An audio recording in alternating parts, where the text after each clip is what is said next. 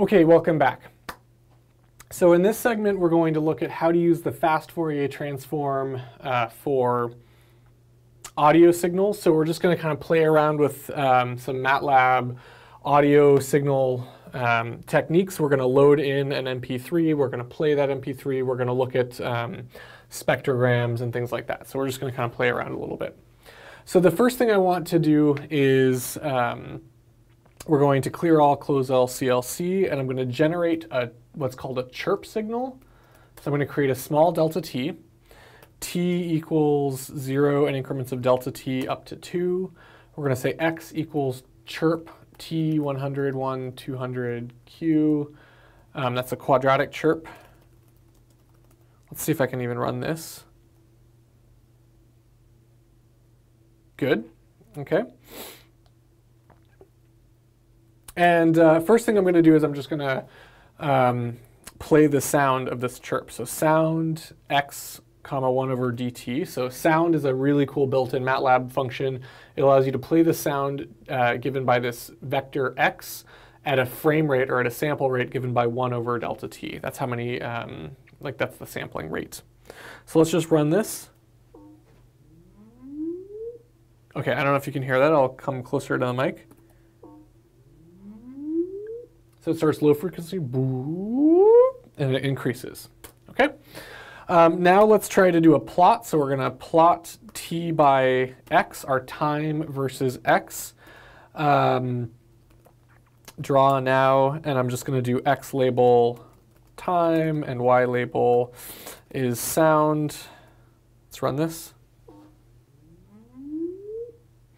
Okay, and we see, it's a little hard to see actually, but let's just see if I can make this a little bit bigger. So we start out with a relatively low frequency sound, and then it gets higher and higher and higher and higher frequency as time goes on. Okay, so we could do something like take the FFT, excuse me, we could say y equals FFT of x, comma n, where n is the length of t.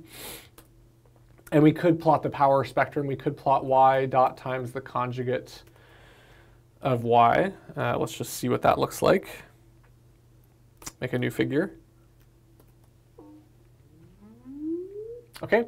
And we see we're only supposed to look at the first half of this from 0 up to 1,000, but we see that there's this really interesting profile of power in different frequencies. So it starts here, and it goes up, some power in high frequencies, but a lot of power in these low frequencies.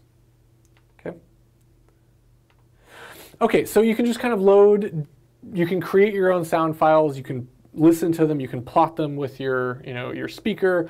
You can also plot them, look at the power spectral density. You can do all of the things we're used to doing, and the FFT you can use to denoise and do things like that. There's some other neat examples. So there's a cool command called mp3 read that you can download. So I'm just going to show you the URL here. You can download this from MathWorks MATLAB Central File Exchange.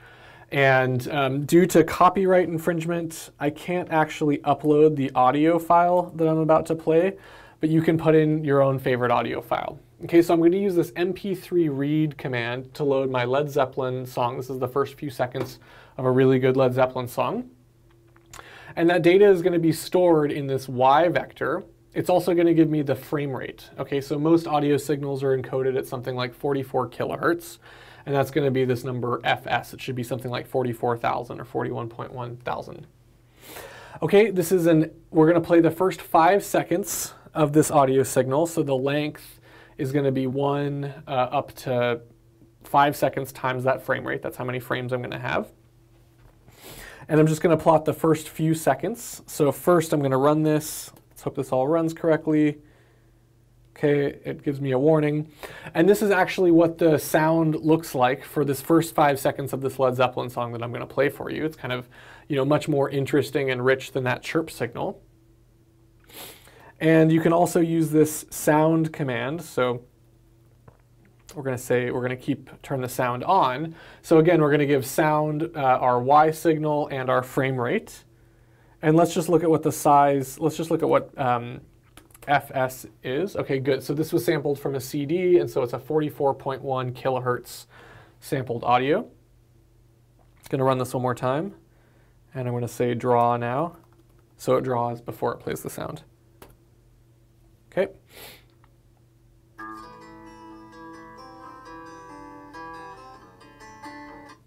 Okay, cool. So this is the first 5 seconds of a Led Zeppelin song, and we can listen to the sound, we could look at the FFT, we can do all of these things. Now, there is a built-in MATLAB command called Spectrogram, and you should have this on the student version. Unfortunately, I don't have access to the license server right now, so I can't run this on my computer, or else it'll tell me I need a new toolbox. But you can take this exact same code and you can run it on your computer for your particular MP3 that you want to listen to. And you can look at what's called the spectrogram. So the spectrogram is this really, really, really cool way of visualizing music where you have essentially the y-axis is kind of like your power spectrum. It tells you how much power is in different frequency bands. And the x-axis is time. So I'm going to show you an example of this on YouTube. It's a really cool example for Beethoven.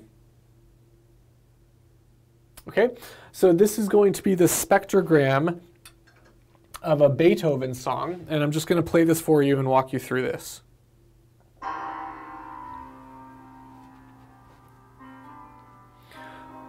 So you see the power spectrum on the y-axis. That's a chord being played, and you can see all of the chord and the harmonics have power in them. Everything else is black, no power. And this is a beautiful way of visualizing kind of the progression of the music. As time goes on, you can see the different components that are on at that instant in time in the audio. So this is like a windowed Fourier transform, and we're looking at the windowed power spectral density as time evolves. So I'll just step out and kind of let you enjoy this for a minute.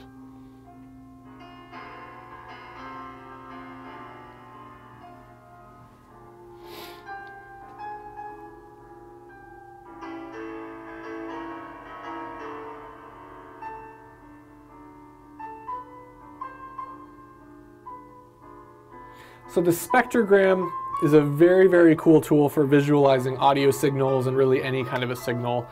And in advanced data analysis, the spectrogram can actually be really useful. So for example, if I want to tell the difference between rock and classical and jazz and country and rap, and I want to tell the difference between all of these different genres of music, what I can do is I can collect a bunch of examples of each type of music and look at their spectrograms. And I can look for dominant features in this spectrogram pattern. So for example, classical music might have a very broad range, rich range of frequencies that are being excited, whereas maybe jazz has a band of low frequency where the bass lives, and a piano band, and rock music might have a different band of frequencies that are excited in its spectrogram. And so you could actually use features of the spectrogram. You could use features of the spectrogram to train your computer to tell the difference between, rock music and jazz and classical music, just by extracting features through the spectrogram. So it's a really, really powerful tool for data analysis. It's a little bit advanced, but I encourage you to play around with it and try it out on your computer. And just YouTube, spectrogram, and then pick some artists, and it's pretty cool. Okay, thank you.